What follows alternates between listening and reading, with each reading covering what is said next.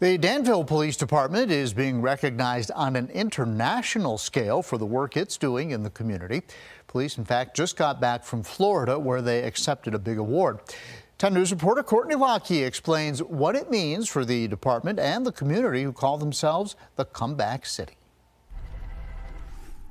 A lot has changed since Major Chris Wiles joined the Danville Police Department almost 30 years ago. Probably the most significant change I've seen over the course of time is the professionalism of law enforcement. It hasn't come without challenges, including a massive rise in crime in 2016. I had a record number of homicides and shootings and learned that a lot of those were related to some gang activities. The department has since dropped the violent crime rate by more than 50%. They attribute this to community policing and new programs like the Violent Crime and Gang Unit, and others around the world are noticing. You talk the talk, do you walk the walk, and to some degree accreditation does that and make sure that you have the best practices in place and that you're holding yourself accountable to those best practices. After nearly 3 years, the department received the gold standard of public safety, a 4-year certification from the Commission on Accreditation for Law Enforcement Agencies. Kalia looks at areas like policing and procedure,